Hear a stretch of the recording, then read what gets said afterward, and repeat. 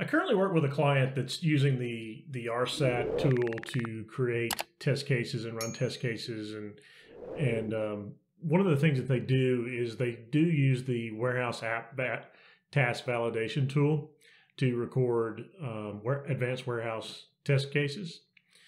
And recently we upgraded to 10.0.19. That came out in June of 2021, which was last week, and they upgraded the environment to that. And one of the things that happened when we did that is we noticed that the app task validation tool stopped working. So it looked like it was working. You know, we could set it up, press the start record, do your task in the mobile, and then stop it. But what happened was that none of the test case steps showed up in the tool, right? So it didn't really record anything. So this kind of stumped me. I didn't really know what to do. So I actually posted some message out to Yammer to see if I could figure out if something had changed or something in .19, because the server had just recently been updated. So I assumed it had to be something with that.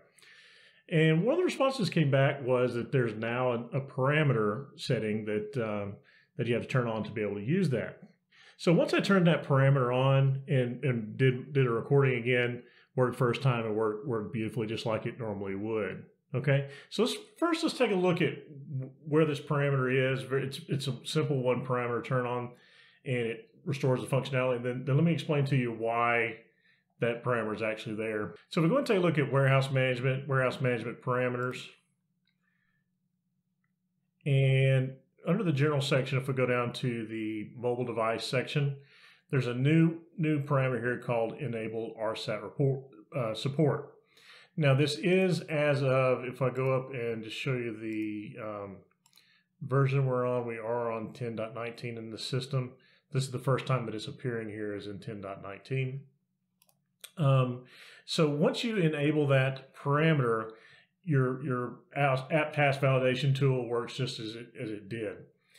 Now, why that parameter is there is kind of exciting. A lot of us have known for a while that this is only available in a tier 1 environment, and that was kind of constraining that we could only use it in a tier 1 environment, because really most of the RSAT testing that I do is you want it to be in the tier 2 environment. So what this is allowing us to do now is this is available in the tier 2 environments, which is really cool. Now, the reason for the parameter is, my understanding is there's a lot of overhead to that app task validation tool, and you should not be turning this on in production. So I'm reading that as it's going to slow things down a lot if you leave that turned on. So if you're using a gold environment where you're moving gold into production for all your settings, make sure in your gold environment you're turning this off. You don't want this enabled in production. Okay, so this was one that stumped me, and I just want to make sure that everybody else sees where this is at in case you get stumped on it. And if you're not familiar with the app task validation tool, I'll go ahead and I'll put a link to it right here so you can kind of take a look and see how that works, so you can start doing your advanced warehouse recordings there. Okay, so I hope you found some value in this. Until next time, see you later. Bye.